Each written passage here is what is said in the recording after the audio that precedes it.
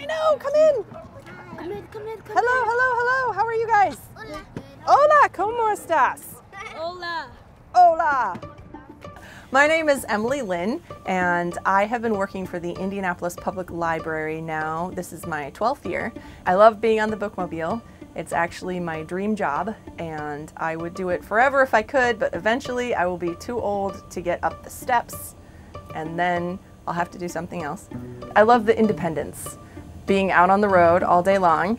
With Mr. Bruce, we get along very well, because otherwise this would not work at all. We're both hilarious and goofy, if I do say so myself, and we're rather good looking, so that helps. Emily's great because she's got pink hair. How's that? It's kind of grown on me, but in reality, I like Emily because she's easy to get along with. She's goofy, like she said, but I'm goofier. Our personalities click well.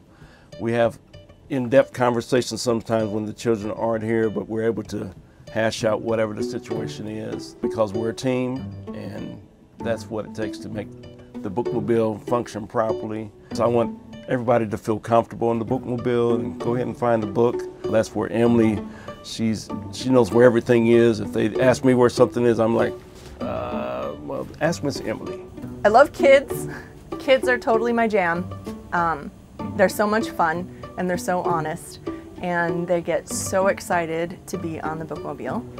I love helping them find things and seeing them smile and laugh. One of the biggest goals for the Bookmobile when we visit schools is to help kids find something that they're interested in and excited about so that they can read during their free reading period, and they read something that they enjoy, so it encourages them to read.